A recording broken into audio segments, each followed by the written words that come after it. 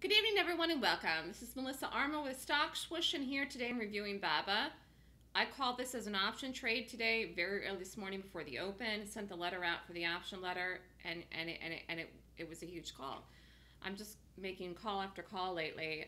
I really do have the golden Midas touch myself here. This is still higher. However, the earnings are next week, so the thing to do is to exit the trade before the earnings, because you don't know what it's going to do after the earnings, although it could continue higher.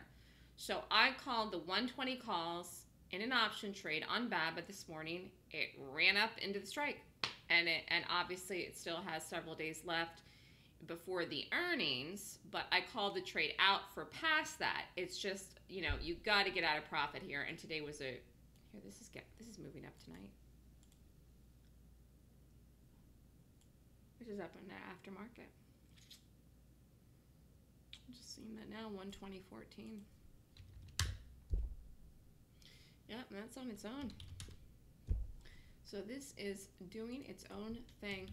So BABA made a brand new all-time high today in the trading day, and it's higher, and it's higher. So it was a really, really nice call for people in the letter. And how do I do this? The ironic thing is, I call this today, I started teaching the bullish gap class today. The stock gapped up this morning, and I saw it. I don't even know the reason for the gap up. It doesn't matter. I saw the gap. I saw it would rally. I saw 120 was in sight. The closer you can get to the strike, the more beneficial it is for you. Obviously, sometimes you pay up for that, but the price of this was good. It was not crazy. And it did run up. It ran up all day. It power trended basically the whole day. And, the market made new highs again today in the QQQs. So this worked. Where does it go tomorrow? We'll have to see. I can't tell until I see where it's actually gapping in the pre-market tomorrow morning. But tonight in the post-market, it is up. 709, it's up tonight. And it got near that area, which it touched. I mean, it looks like if this market hadn't closed at 4 o'clock, which is when we closed, that it would have traded up higher.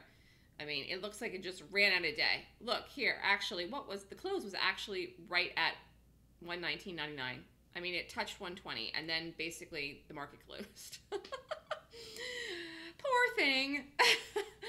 So, bottom line is you could still be in it. It's got time, but the earnings are next week. So the best thing to do when you're up in this trade, which you're up in, if you did it today, you could get in today, get at it today.